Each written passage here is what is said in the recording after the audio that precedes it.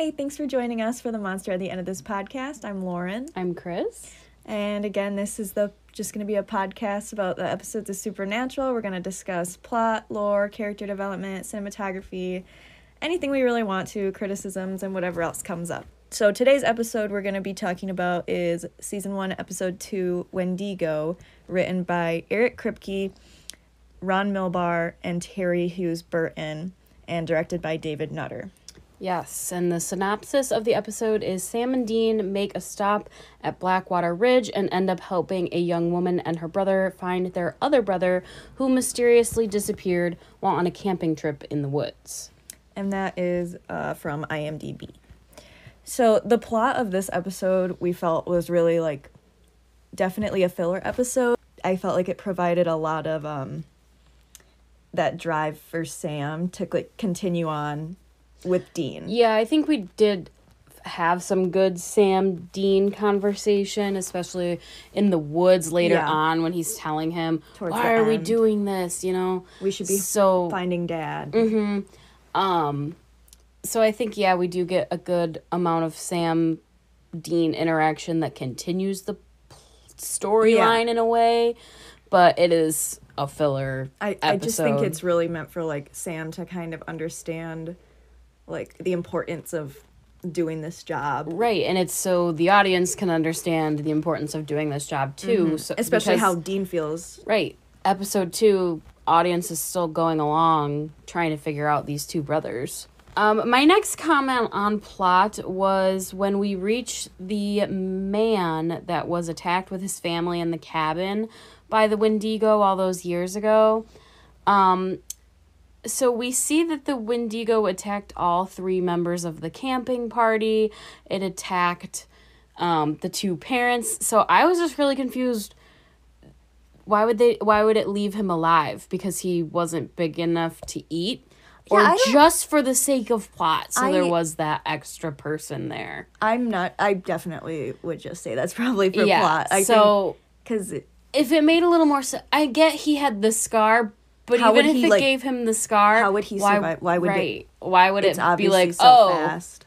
Cool, I scratched you a little. Now I'm going to leave you here. Yeah. Just that didn't make sense to me. Yeah, I thought that was a little bit weird.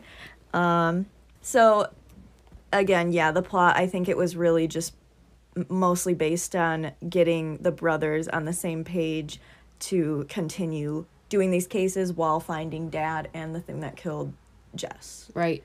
Hinting at a little more plot moving along. We see the plot moving along more. However, we do see the aspect that they want us to realize that this is going to be introducing new monsters basically every episode. Oh, yeah, so we can catch up with the 100 years of lore. Yeah, we got a lot of more information about monsters in this episode when they're trying to figure out what the Wendigo is. So we see a lot of Dad's journal, and we see a lot of other supernatural creatures that they haven't gone into yet, but we're getting little sneak peeks into all the other creatures in this universe that we might be able to see, as well as some of the protection symbols that they were doing on in the dirt. Right. They were even talking about what they could be hunting. Mm-hmm. So we know they've already had experience with some of these things. Mm-hmm. So since we're on the topic of lore, we'll just move right into it.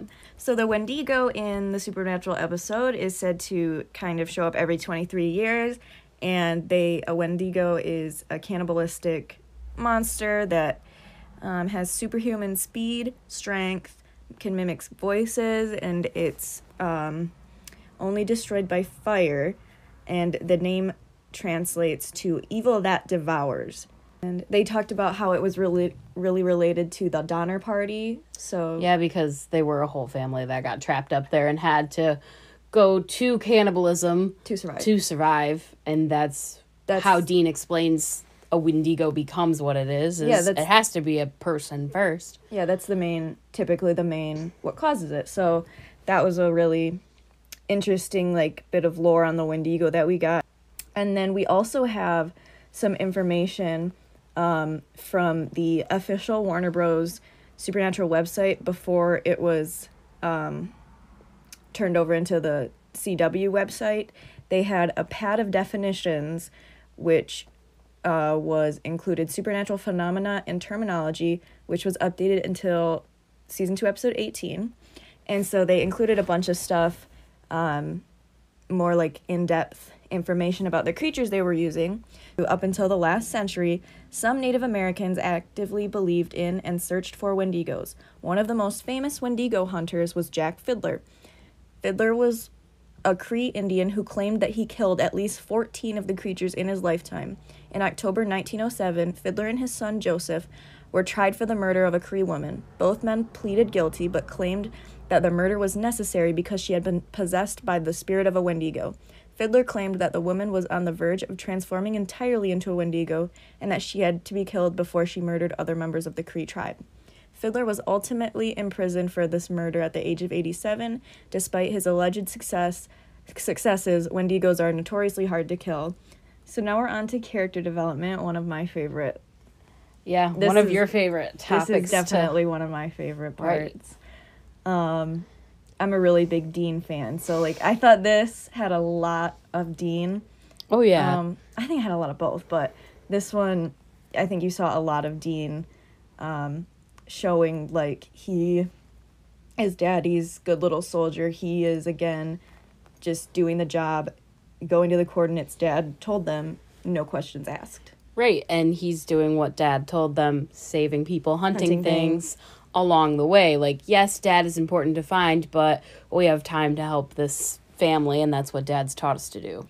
Right, and then we also see Dean again, you know, he sacrifices himself, and that, you know, that's the entire show. That's Dean. The entire show. Dean lying on a grenade. Yeah. For Sam, his brother. Yeah, his younger brother, Sammy. Yes, little brother Sammy, gotta protect him. So we saw that he's cocky as hell, goes right for the Wendigo, and that's Dean as a character, and that's what we see early on. I also really thought that it was really interesting for this episode because I felt like, as from what we know in Supernatural, their roles were definitely reversed. Like, for this episode, I felt like Dean was really, like, logical and thinking about things, but Sam was more like shoot first, ask questions later. Yes, especially because the series has ended and we do know further character development. But yes, we do see that. That's completely the opposite of how they are. And I mean, in the first episode, you see cocky Dean, especially when he's handling the cop. So this is an obvious switch a little bit for them. But yeah, you can see, like, Sam's going through, like, Sam's lost Jess. Going through it. So that leads into what I had a big comment that I think that really shows, like, Sam kind of breaking down like that. I think that really shows how similar to John he is. Oh, yeah. Because he was not interested in hunting. He was just doing the one case.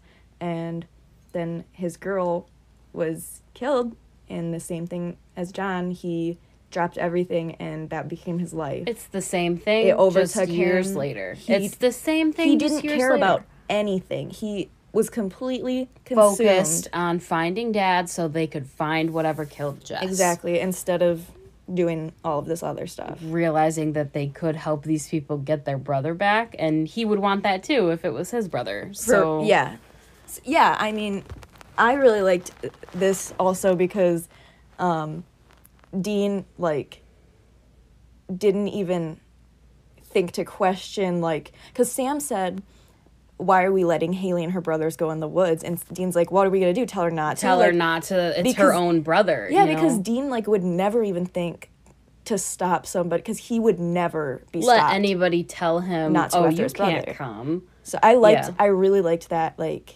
parallels between Dean and Haley. Mm-hmm. And yeah, I thought those were really, really cool.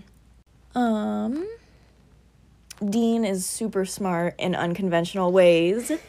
I am very angry at how many people call Dean stupid, but he uses the M&Ms as breadcrumbs, which is smart. But this is when we had another different comments. Because we had a confusing thing. I immediately saw Dean's M&Ms when he brought them out in front of Haley, and I was like, oh, Dean, you know, the junk food loving, funny Dean that I like to see as a fan, that I'm in love with, you know, the funny loves to watch Dr. Sexy Yeah. Dean. Like, I saw that and I was like, oh, that's nice to have a little hint of that side. And you're immediately like, oh, he's so smart. And I'm just like, oh, he's such a cutie.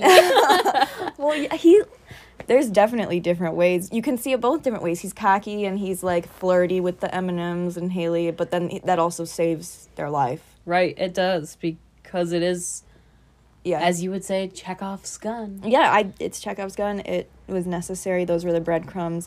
We did have a question about that because the Wendigo moves so fast. I don't understand how Dean was like just dropping the... Because they were pretty... like spaced out in like little... And it didn't look like he had that many left in the bag and he was eating them. Yeah. So, some he questions just had for... unlimited amount of M&Ms. Yeah, I don't know how, like, that thing moves, like, quicker than the speed of light. Throwing up the M&Ms yes, because it was going that so must fast. Be it. That must be it. Mm-hmm. Motion sickness saved his life. For sure.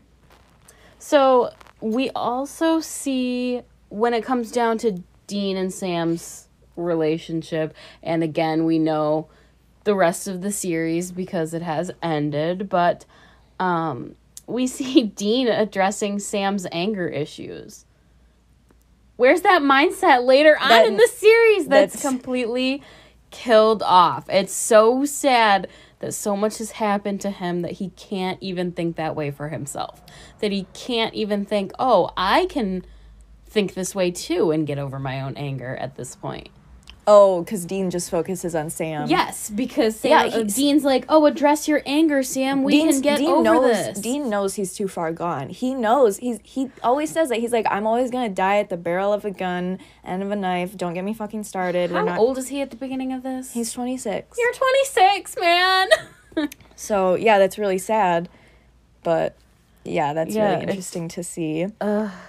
We see that Dean... again, won't show weakness in front of Sam, or will try anything not to show weakness in front of Sam. Like, when he is clearly in pain when they rescue them from the Wendigo, he's like, yeah, I'm fine, like, not showing that he's in pain in front of his brother. Yeah. I really thought it was funny how Dean was just telling Sam, like, how you can't keep all this anger bottled up inside you. It's gonna kill you. And that's literally Dean's number one personality trait. That's... Dean, stop describing yourself. You're literally describing yourself. Dean Winchester has entered the chat. Dean is such a hypocrite. I love it. Yes. Now we're into cinematography. Also another aspect Lauren does love. Oh yeah, I love a lot of this stuff. I thought it was really cool how this episode is super dark, but the only like light part of the episode was the dream sequence. Right, and I think that shows a little of Sam's mindset throughout, because I do really think that this show set out to be focused on Sam. Oh yeah. And Sam was supposed to be the main character. He was number one on call sheet. Right.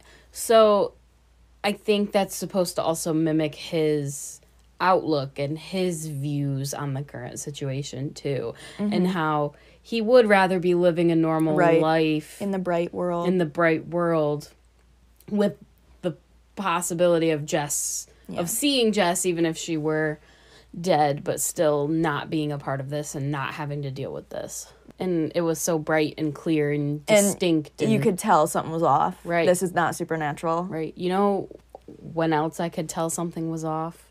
When you could see a legit man wearing a green screen suit.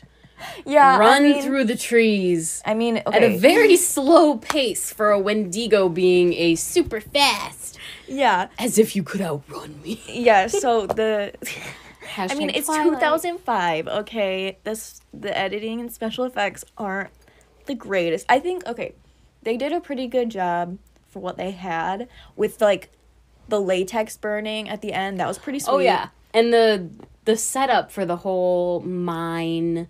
Oh, yeah, creepy. I like it. Yeah, it's and creepy. It sets up a little background, too, because now you can think, oh, it's in a mine. Maybe this person was a miner. Oh, yeah. You got all the stuff to think about. Right. So it leaves a lot of open-ended for people like me who like to fill in gaps for writers. Well, and I also really like how you almost never see the Wendigo, almost ever. Right. Like, it's only...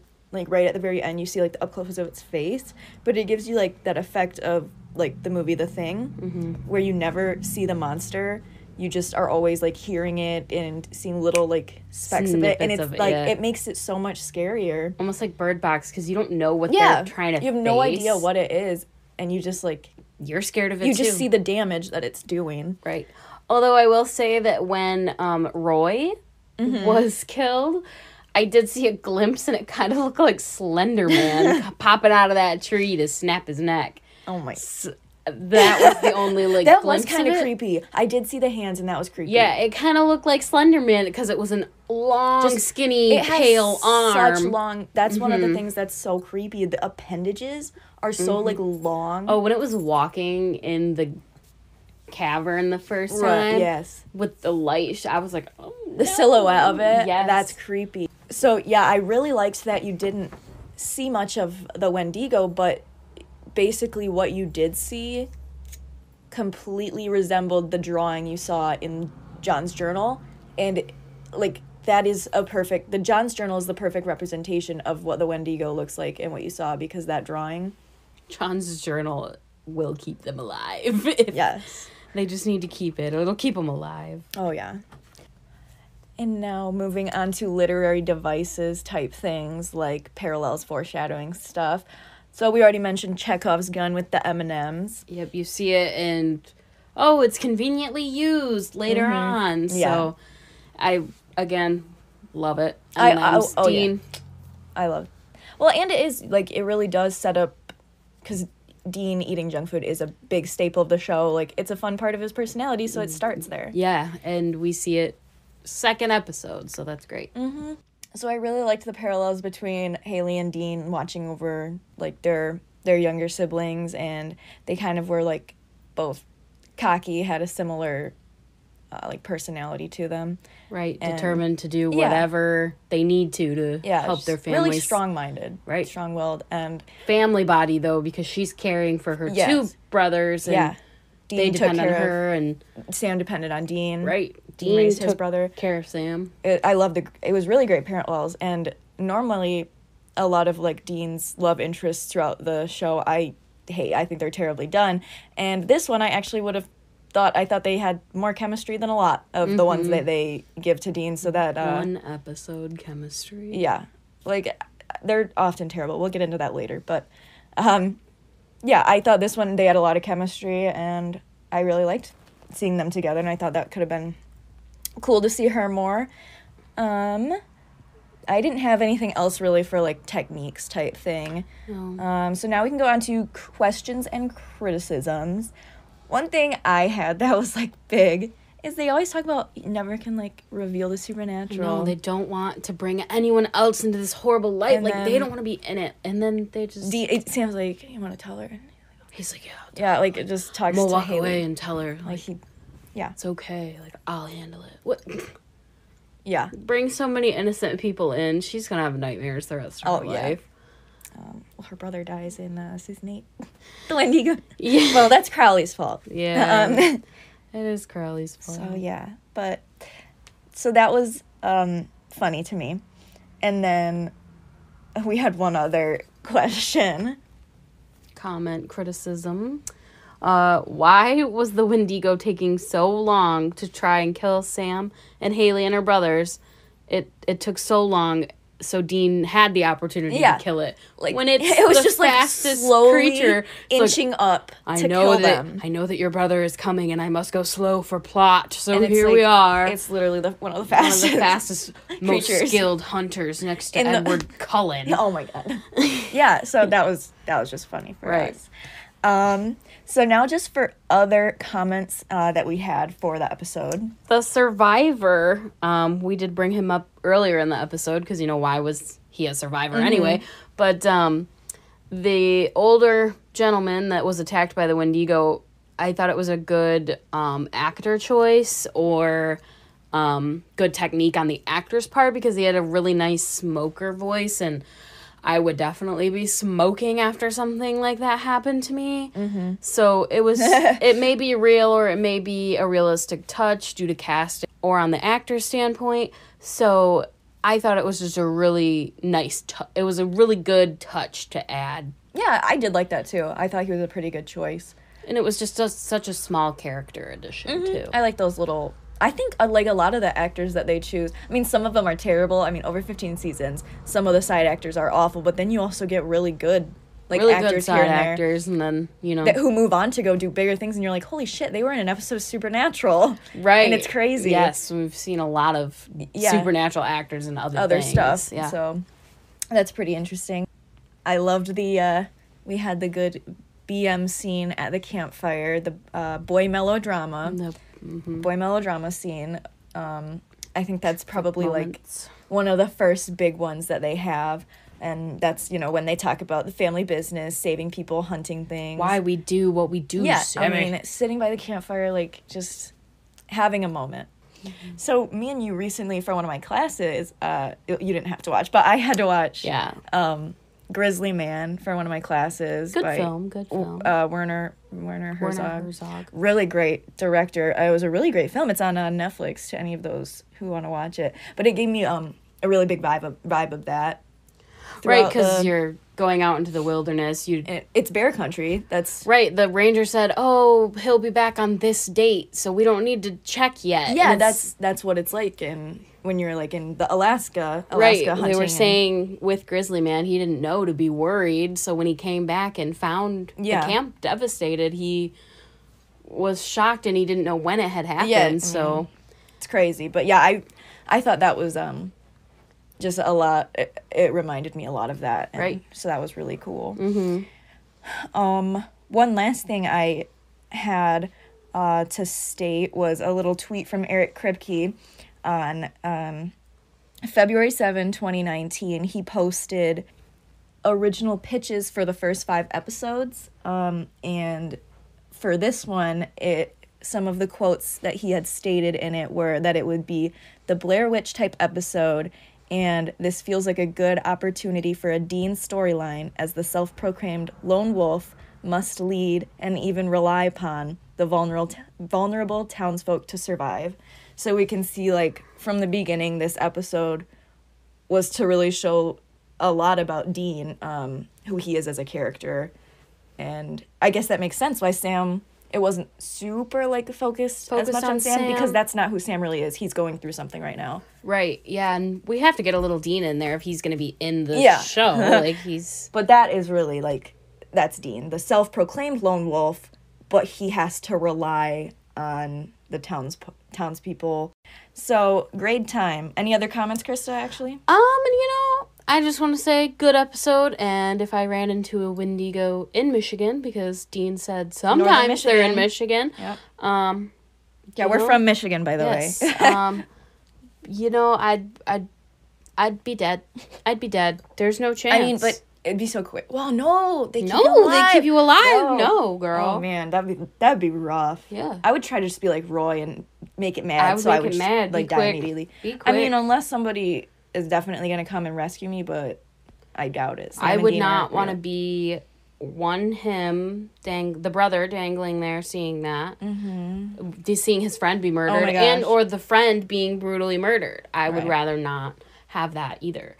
So, if it came down to me and a Wendigo, it would win. Wendigos would win, man. Half everything in this show would probably kill me. Yeah. I don't know, like, I think Eric Kripke said he wasn't a huge fan of this episode, and I don't really dislike it. I think it's a pretty good episode. It's a good, solid second episode. Yeah, I don't have really any issues with it. The editing isn't the best, but... Right. But I think it's got a lot of good content in it, and for the time, it was a good episode. Yeah, I'm gonna give it A-. I agree with an A- grade. A-, which I think we did something similar. Yeah, I did the same grade for pilot, and you did. I did an A. Yes. But, so that's all we have for Wendigo, and next episode we will go on to Dead in the Water. Thank you for joining us and listening. Guys. Bye-bye. Bye.